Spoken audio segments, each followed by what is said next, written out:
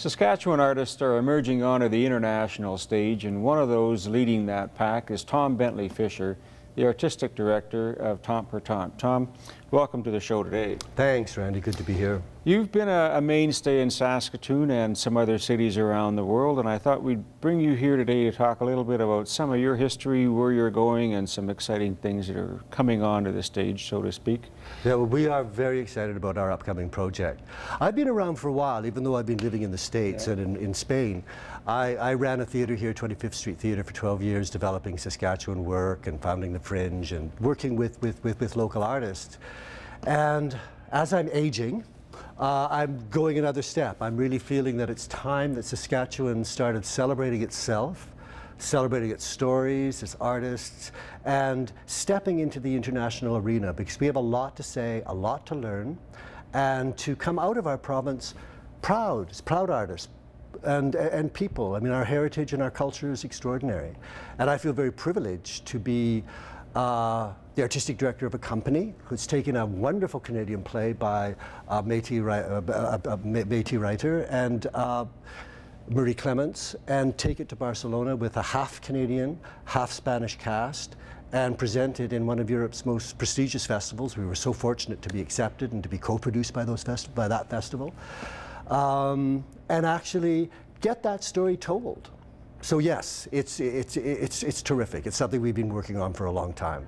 Our company basically has been taking Canadian writers, translating it into Catalan, which is Spanish, a kind of Spanish, and Catalan writers, and translating it into English and doing exchanges.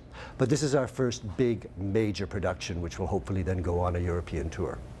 That wouldn't happen overnight. So you mentioned 25th Street Theater and then the Fringe. You were involved with the Fringe in some way from the beginning. Yeah, I was the guy who knocked on the doors and said, let's do a Fringe, and they would say, what? And then I had to put the word bus, I had to define what a busker was and ask the Star Phoenix to put it in their newspaper. This is a few years ago. This is a while ago, yeah. So we've come from that, and certainly a very strong track record, and Tant has been around for how long now? Tant has been around for about 7 or 8 years. It was founded by Elizabeth Raffles, who is the translator and executive director, who is a wonderful partner, artistic partner to be working with. I came on board about 6 years ago, and we've been developing work since then. We kind of got our kickoff about 5 years ago when I went and directed an all-female version of the Iliad in Barcelona, and it toured for a year and drew attention to our company and to our names. And we're a very small company that's been given extraordinary opportunities, and sometimes that's a bit daunting. So to get this production off the ground with a large cast, of commissioning a wonderful composer from Barcelona, working with a filmmaker, Larry Bauman, here, because it'll be filmed through the entire production, choreography, 4 languages, has been daunting and terrifying, as I say, and I think I'm not going to be able to pull it off. But I guess that's the risk we're taking, and I think we will. Saskatchewan and Saskatoon has a very vibrant arts community, and we seem to be, shipping a lot of those people off to entertain elsewhere, and that may be good in a way that we have that international acclaim that's starting now. We're very active locally. People like yourself have made significant contributions. How do you see that kind of evolving over time in the next 2 or 3 years with some of the plays at Persephone and other smaller theaters that are happening around Saskatoon and things like that? Is there a market for that? Is that something that people can look forward to? I think it's essential that we create that market. There's so many new people moving into our community from so many cultures and have such strong voices, and they're part of our community. And I think we need to celebrate the diversity of this community. And I think it's important that as Saskatchewan artists, we find the nerve to go that next step and not be afraid of taking those chances and saying, hey, guess what? We have very loud voices, we have very original voices, and there's absolutely no reason why we shouldn't be putting ourselves out there. Not only to take our stories somewhere, but also to learn, to rub shoulders with the best and say, hey, we don't have to sell ourselves to Toronto, whatever. We're worldwide. And I want to be part of that bold voice that says we can do it. So when we talk about Spain, is this kind of a launching of sorts, or is it going to be there? Does it go to LA or New York in the future? Well, we are very lucky. I mean, we're not lucky. We work very hard on it. We have co-producers in Spain, and we've also received a very substantial grant from Creative Saskatchewan and the Canada Council, so we have a very good budget. With that budget, and the reason we've received it is because we have a lot of interest worldwide in this production. So we have a number of producers coming from Australia, from England, who are looking at the possibility of touring this play, and hopefully it'll even come back to Canada. That'd be just amazing. Yeah.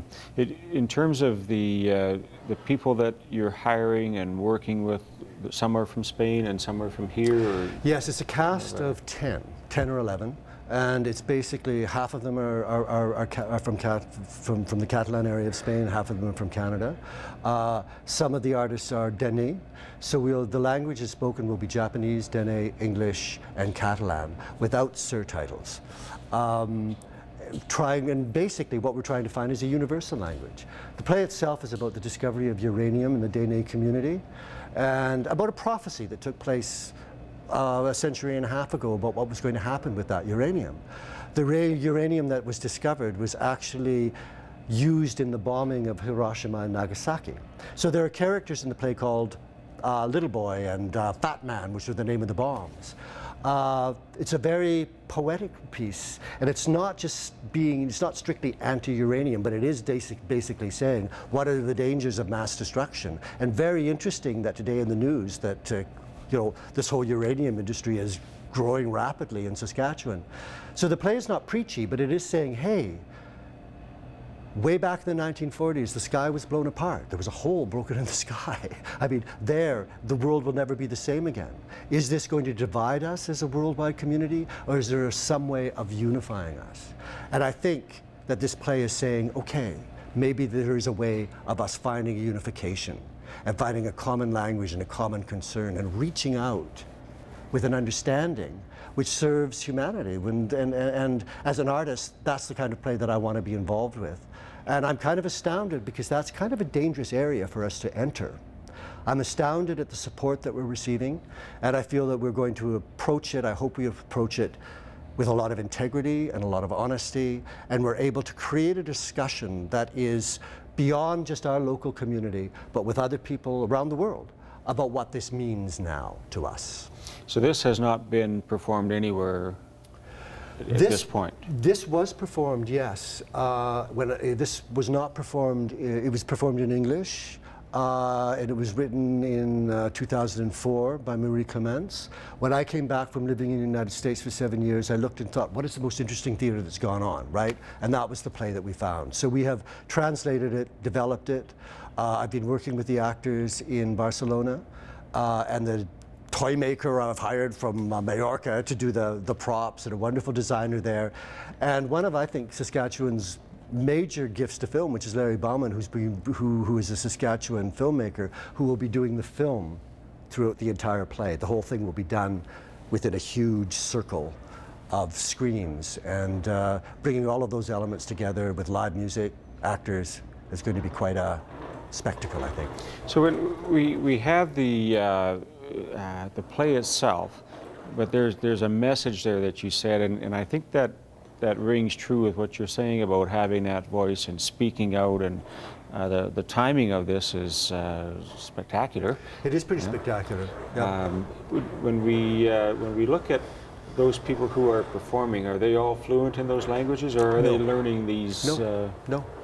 How does that happen? I'm not sure. I've just said I'm going to do it, and people have bought it, and we're going to do it. So I will have one actor speaking in Catalan to another actor speaking in Dene, and another actor speaking in English.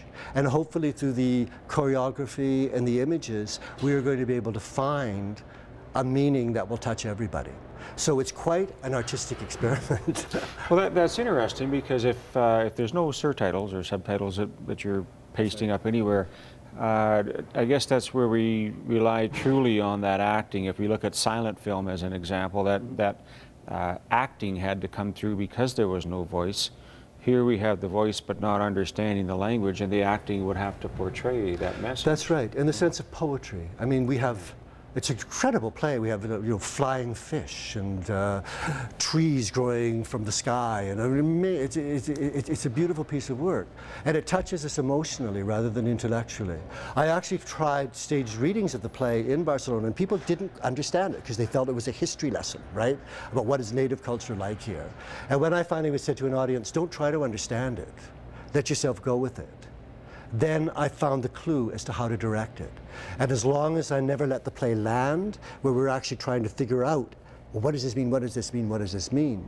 And we can hear it with something other than our ears and see it with something other than our eyes, but actually feel it. The play is extremely moving and extremely universal.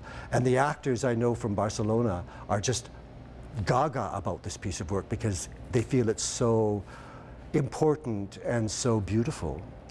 And as an artist, I guess, too, at my age, I want to be involved with plays that are socially significant, which have something to say, which are out there to help in its modest way, help change the world, make the world a better place. I mean, that may sound very pompous, but that's our job. That's our job as artists, to be actually reflecting something, not necessarily as it is, but what we hope it can become. I think you're the perfect person to do that, and I congratulate you with all of your work that you've done, and we look forward to bringing that here and seeing it and sharing that with the rest of the world. Thank you, Tom. Thank you, Randy. Yeah.